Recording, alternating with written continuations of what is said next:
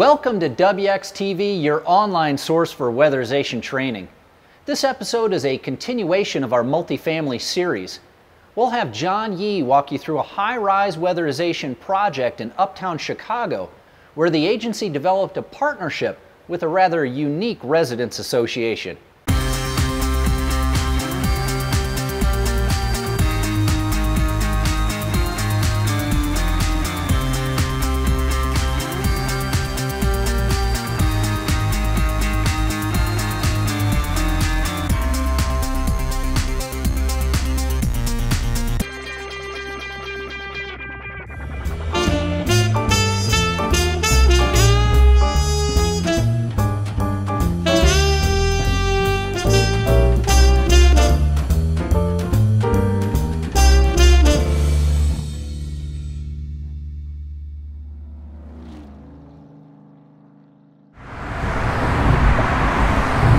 Hi, my name is John Yee. I'm with Weatherization in Chicago. We're in the Uptown neighborhood, and behind me you see the two towers.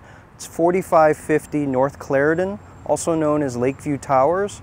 It was one of our weatherization projects from last year. 26 stories for each tower, 24,000 square feet total, 500 units, roughly 1,800 residents in total, and represented by about 20 different countries, over 20 different countries. This also is the largest building that is tenant-owned. So different from a co-op, this is run by an association that is, again, tenant-owned, and we believe the largest of its kind in the United States. Caesar, being in the state of Illinois, approached us as our building was selected as a test to get into a big multifamily structure like ours. In our initial inspection of the building, we found that the mechanical system was definitely in need of replacement. We found the existing boiler system to have an efficiency of about 60%. Then comes John and his engineers and contractors to come into the building to see the boiler system, which was 45 years old, going to 46, the old boiler system. Tweak and tweak, it works, but energy we pay.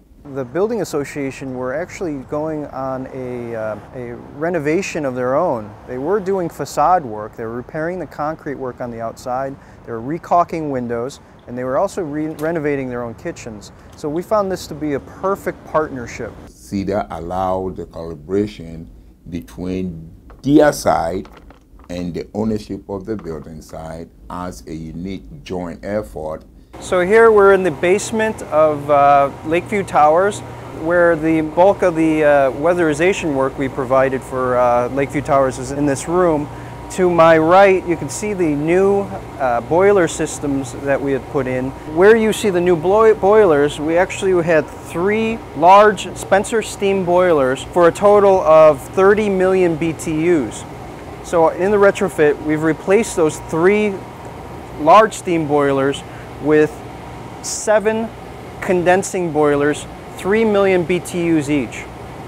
In total, the heating plant now is 21 million BTUs, again replacing a system that used to be 30 million BTUs, steam that fed into 2 heat exchangers, which then heated the water and pumped to the parts of the building. This is a hydronic system, so now you're wondering why we replaced the steam system with a hydronic system. That steam system produced steam, which then went to 2 separate heat exchangers that were located right above those pipes there. Those heat exchangers then heated water from the steam. The water was then pumped into 2 loops, a high temperature and a low temperature loop. The low temperature loop was the water that was sent up to the towers for space heating. The high temperature loop was then sent to 2 20,000 CFM air handlers, and it also heated the common spaces of the building. So these 5 boilers you see are the boilers that feed into the low temperature loop. The other 2 are on the back side, and those feed into the high temperature loop. And then to my left is the control system, and you can see here this is for the high temperature loop and this is for the low temperature loop. Anywhere you have an internet connection, you can see what the boilers are doing and in fact manage them online. To my right, you'll see 4 existing pumps that we were able to utilize. 2 are constant volume and the other 2 are actually variable, and we were using them in fact for our high temperature loop. To my left, you'll see 4 new pumps, and these are also 2 constant volume and then 2 variable, and these were then used for our low temperature loop. Up above me, you'll see the stainless steel venting, and that's crucial to condensing boilers.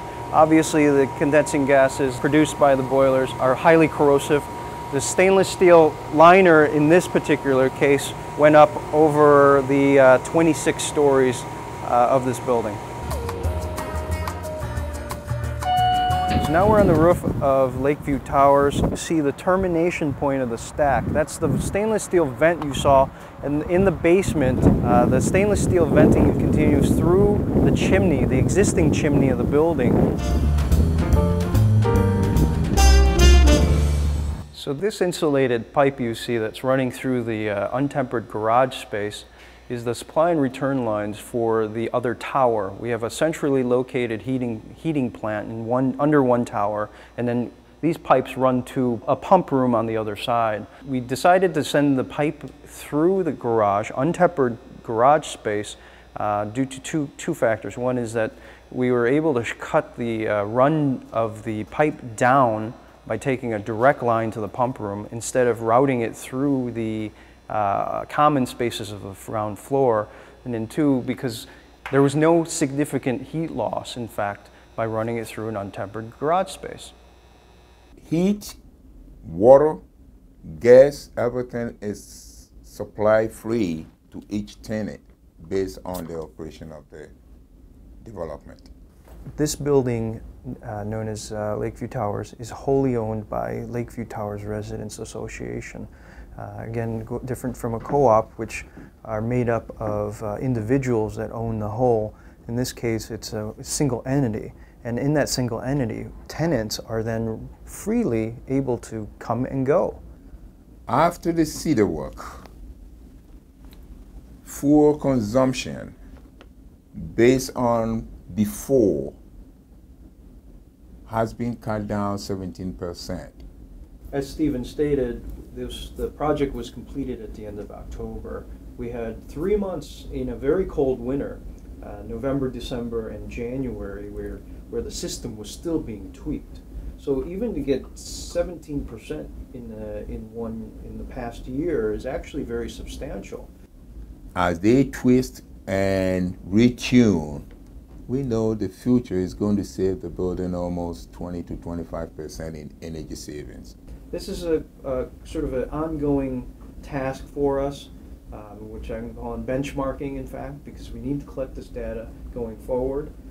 New thing in our program, in fact, and I will admit this is new. We're collecting much more information post and pre weatherization. We think our infrastructure is updated. We're able to reduce their liability on their utilities and thereby using their funds that they're collecting for bigger and better. And that's what they've done very well and effectively here. Stephen has built a new community room, he's built a computer room, he's built a fitness room. So those are the direct benefits of weatherization in a property like this.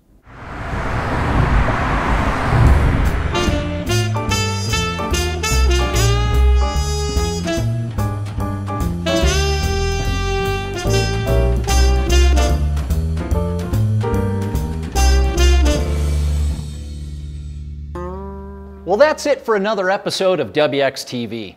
Multifamily weatherization is gaining more attention. So we hope you find these case studies valuable to show you how some agencies are dealing with the complicated problems associated with installing energy efficient measures into the old systems found in these buildings. And if you have one to highlight, drop us a line. And thanks for watching. WXTV, your online source for weatherization information, techniques, and expert advice.